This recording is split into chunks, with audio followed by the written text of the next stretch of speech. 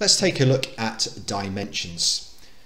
So on the left hand side we've got a rectangle. Now this is a 2D shape. That means it has two dimensions.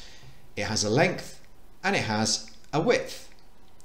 And from these dimensions we can work out the area, and we can also work out the perimeter. The area is going to be these two dimensions multiplied together, and the perimeter is going to be all of the dimensions including the opposite sides added together as well.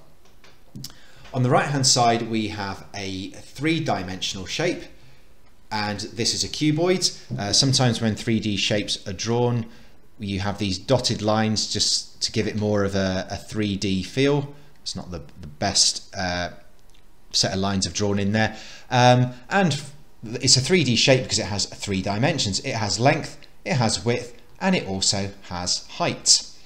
And from these three dimensions on a cuboid we can work out the volume by multiplying them together.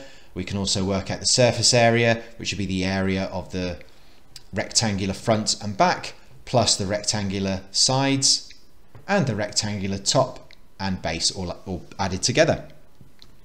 Here are some 3D shapes you need to recognize. We've got two pyramids here.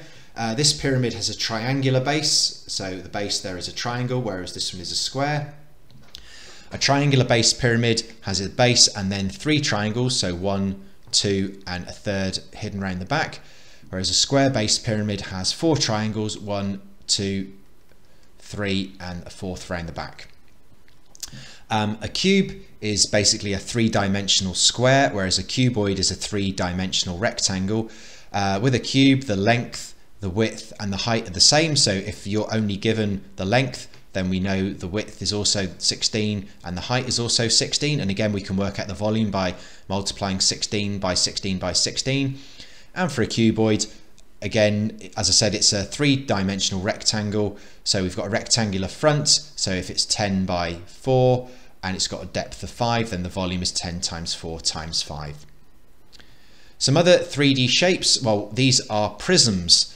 So a prism is a three-dimensional shape where the face of it is consistent all the way through. So here is a triangular prism, so it maintains its triangular shape all the way to the end, a bit like a Toblerone kind of, I suppose, well, the Toblerone box rather than the chocolate itself. So this is a triangular prism. It's a three-dimensional triangle.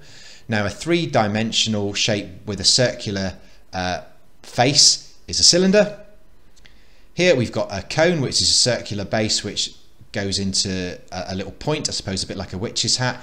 And here we have a sphere.